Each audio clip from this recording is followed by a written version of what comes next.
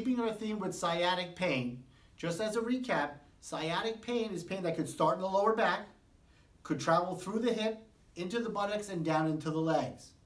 But very rarely will affect both legs. It would be one leg or the other. What I want to do is show you 2 tests that we do here in the office that will determine if someone has a weak core contributing to having sciatic pain. So these are 2 tests we do in the office, 1 test for upper core and 1 test for lower core. So first, the test we're going to do for the lower core is laying on your back. What you're going to do is you're going to lift your legs up about, say, 10 inches off the floor. You're going to hold it there.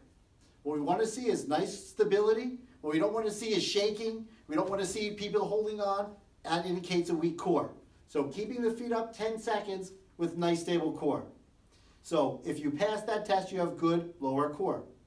So for the upper core, what we can do is called a sit-up test.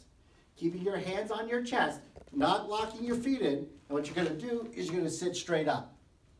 What you don't want to see is someone going like this, someone using their legs to get up. You want to use your core muscles. So that's how you want to sit up. So as we address here at the Living Well for Life Center a weak core, we perform these 2 tests. Then we can build a rehabilitative program around those tests or around that core stability. Hope this information was helpful. If you know someone who has sciatic pain, please share this with them.